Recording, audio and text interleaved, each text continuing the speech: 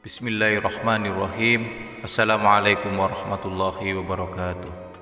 Alhamdulillahirabbil alamin. Wassalatu wassalamu ala asrafil anbiya'i wal mursalin sayyidina Muhammadin wa ala alihi wa sahbihi ajma'in. Amma ba'du. Sahabat doa karomah yang dirahmati Allah Subhanahu wa taala,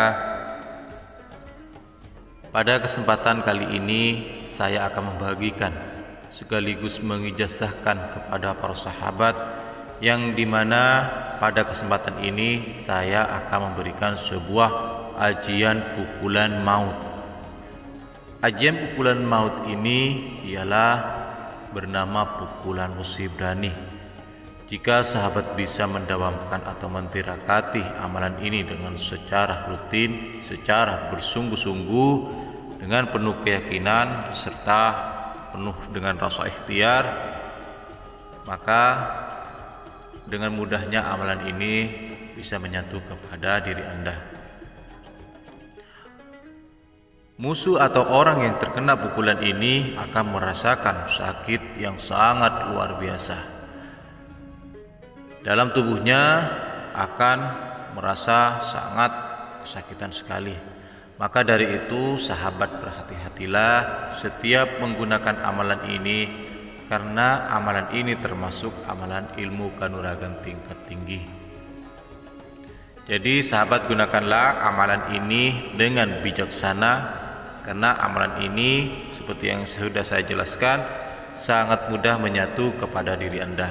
Namun dengan catatan, sahabat harus tidak boleh menyombongkan diri.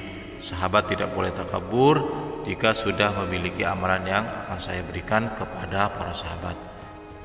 Karena pantangan dari amalan ini, jika sahabat sombong, jika sahabat mudah takabur, amalan ini tidak akan berfungsi.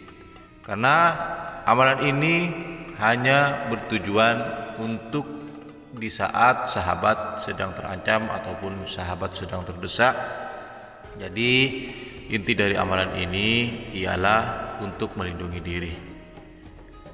Dan semoga bagi para sahabat yang mengamalkan amalan ini bisa mendapatkan ridho dari Allah Subhanahu wa taala. Baik para sahabat doa karomah yang dirahmati Allah Subhanahu wa taala, jika doa ini sahabat dianggap bermanfaat, silakan sahabat tulis di kolom komentar dengan kata qabiltu ataupun kata amin. Dan jika channel ini juga dianggap bermanfaat, silahkan sahabat subscribe serta share video ini agar kita semua bisa menyebarkan kebaikan serta mendapatkan pahala dari Allah Subhanahu wa taala. Amin amin ya rabbal alamin. Simak baik-baik doa beserta tata cara yang harus sahabat lakukan atau sahabat panjatkan. Bismillahirrahmanirrahim. Ingsun amate ajiku wesih brani, terap-terap angawe-awe, kuru-kuru kriya gunting drijiku, watu item ing tanganku, sunta anteng. La ilaha illallah Muhammadur Rasulullah, la haula wala quwata illa billahil aliyil azim.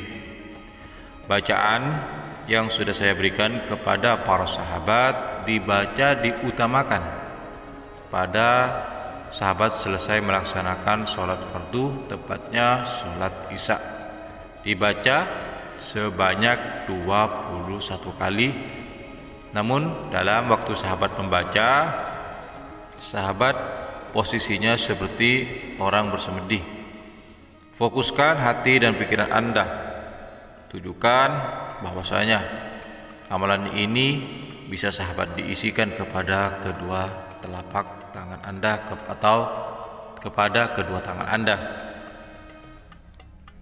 Lalu setelah sahabat membaca, tiupkan kepada tangan Anda dan usapkanlah atau kepada ke seluruh tubuh Anda. Insya Allah amalan ini akan memberikan sumber energi kekuatan yang sangat luar biasa. Baik para sahabat, semoga doa ini bisa bermanfaat, semoga doa ini bisa barokah serta bisa mendapatkan ridhonya Allah Subhanahu wa taala. Amin, amin ya rabbal alamin. Assalamualaikum warahmatullahi wabarakatuh.